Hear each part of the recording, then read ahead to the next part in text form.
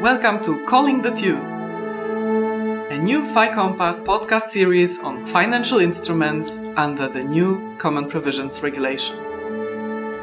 My name is Anna Zurek and I am part of the FI-Compass team at the European Investment Bank. Our recovery plan will help us turn the challenge of the pandemic into an opportunity for a recovery led by a green and digital transition. The words of the President of the European Commission, Ursula von der Leyen, are a good summary of why we are all in the business of shared management financial instruments. In this final episode of the podcast, I am joined by Oana Dordain and Ieva Zalité from DG REGIO, European Commission, to discuss the payment, publicity, reporting and auditing requirements for financial instruments under the new CPR. Oana, Ieva, welcome back. Thank you, Anna. Hello, everybody. We are very happy to be here, Anna.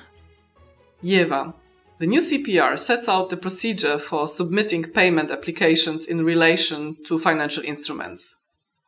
Could you take us through those procedures? What is new?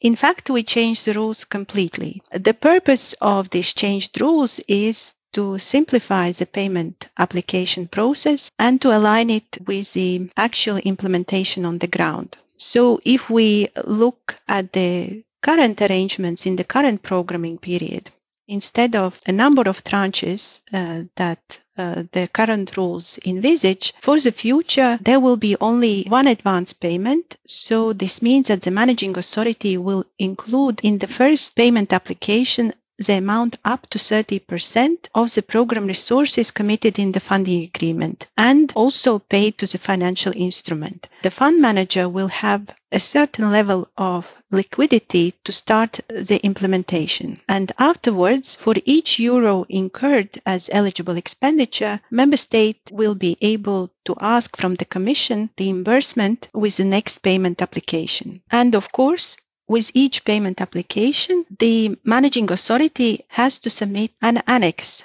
to the payment claim, which presents the amount of the advance that was paid into the fund, and this amount of the advance will have to be cleared no later than the final accounting year. And these rules are set out in the article which speaks about specific elements for financial instruments in payment applications. This article and these rules regulate the payment applications between the member state and the Commission, and not the arrangements between the managing authority and the fund manager, because these arrangements can be different and can be negotiated and agreed in the funding agreement.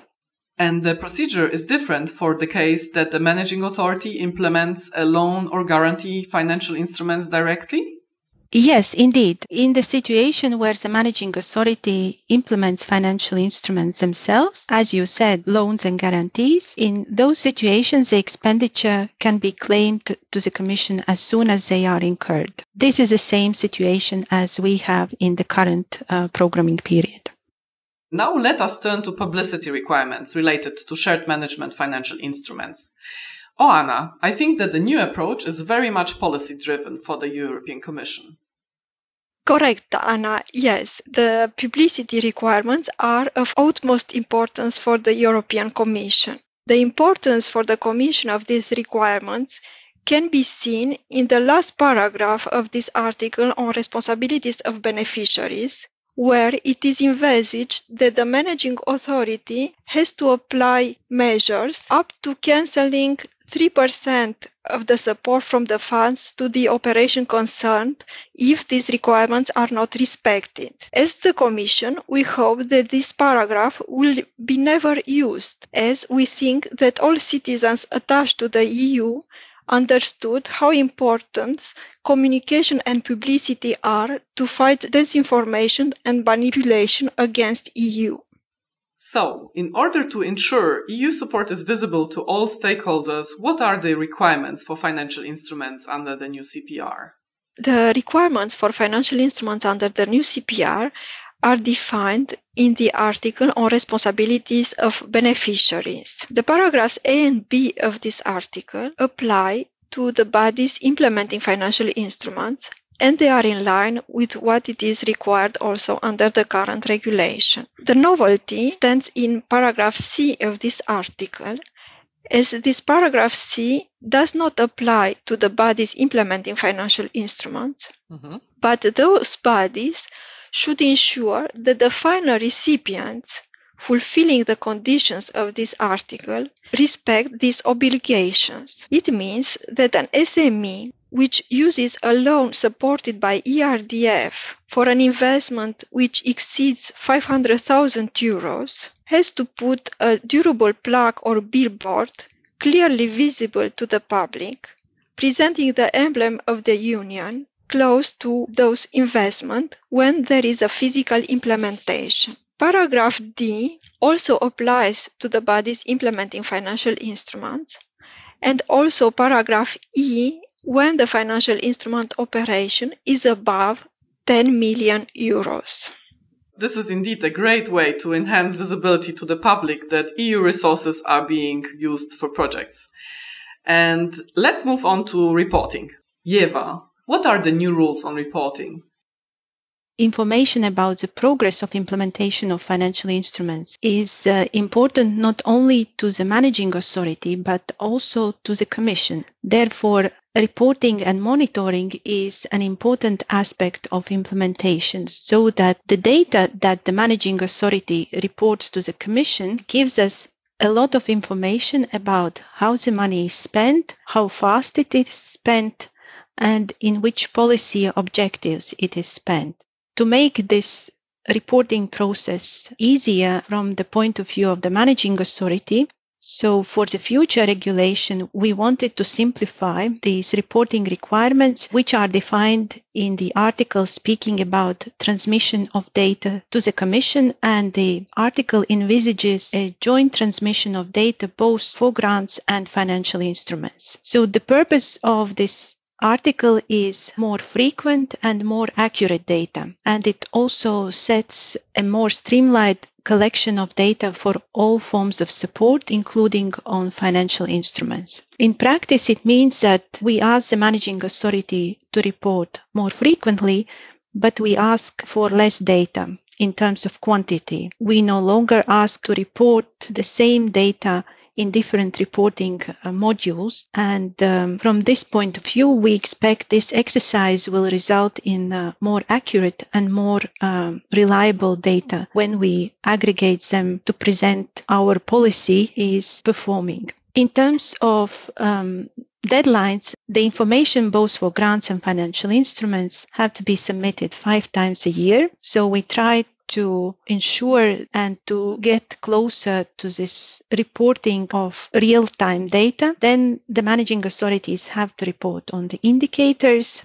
These have to be reported twice a year. And then for the financial instruments, because there are certain characteristics which are only valid for financial instruments, we ask for a few specific data requirements. How much was invested by different types of products? How much was paid in management costs and fees? We would like also to know how much other public or private resources have been attracted by our funds, and we also would like to know, are there any resources returned that the investments have generated? All in all, we think that all this new approach to reporting will help with data quality, but also will require less work from the managing authority.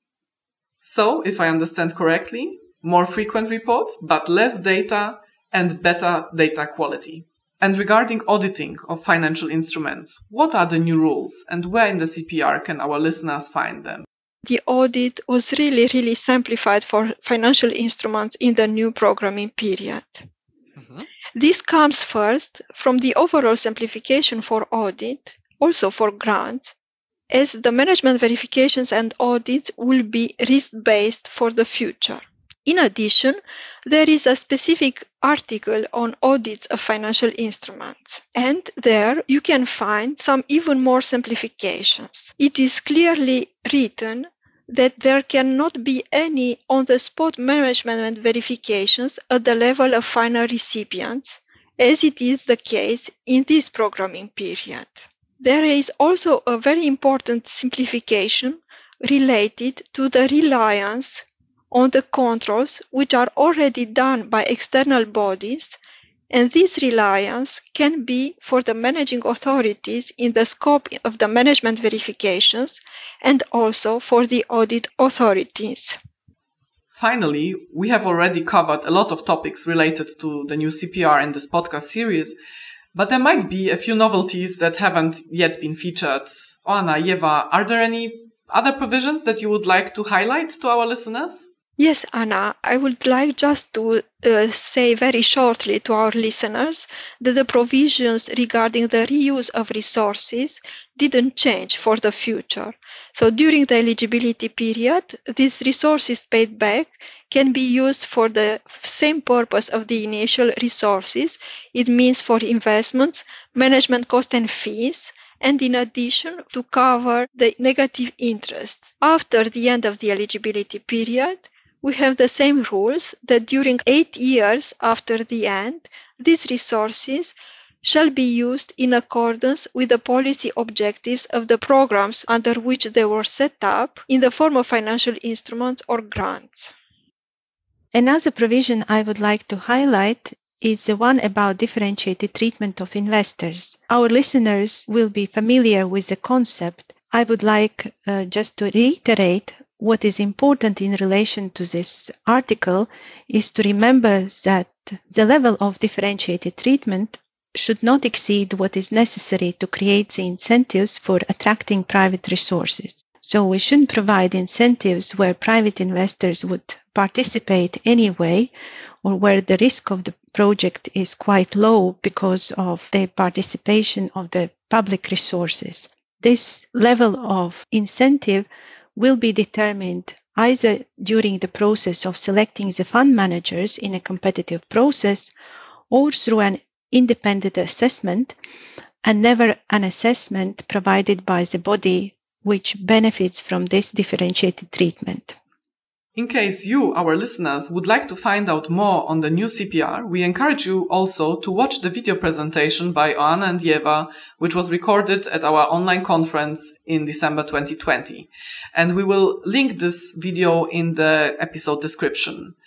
Oana, in case of any further regulatory questions, should the listeners contact their geographic units at DG REGIO? Yes, Anna, we encourage our listeners to contact their national contact points, and the questions will arrive very quickly to us, and we'll do our best to reply as quickly as possible. Many thanks, Oana and Ieva, for your valuable insights throughout the series.